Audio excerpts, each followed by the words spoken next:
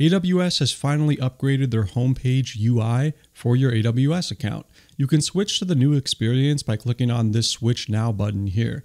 So this new view is a pretty big enhancement over the previous one. Of course, you have the recently visited page like you always do with all the AWS services available to you. There's some additional widgets now that are available. So for instance, you can see under AWS Health, I have one scheduled change, and it actually tells you that my instance is going to be restarted in a couple days here. So cool for upcoming events. Also really neat is this section down here. It gives you an estimate for your cost and usage. So how much you're currently spending, how much you're going to be forecasted to spend, and then of course your total top cost for the month. Keep in mind that this only shows up if you're under the root user or you have billing permissions on your IAM user that you're logging into.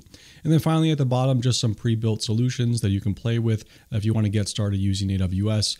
Some more widgets down here, and I'm sure they're going to add more over time as they really develop this out. If you want to modify this, you can just go to the actions page in the top right, and you can add widgets here. So as they create new ones, this is where they're going to show up. I expect that this is going to be a common pattern. We're going to see a lot new services with a lot new widgets added here. And this is fully customizable and it persists from login to login. Another neat little thing is that you can rearrange these tabs here. So you can change these things around if for whatever reason you want this at the top, or drag this all the way to the bottom if you want to. If you want to switch back to the old view, you just go to actions in the top right and click on revert to legacy console home, and you'll see the old page as you see here. And you can always just go back to switch now if you want to go back.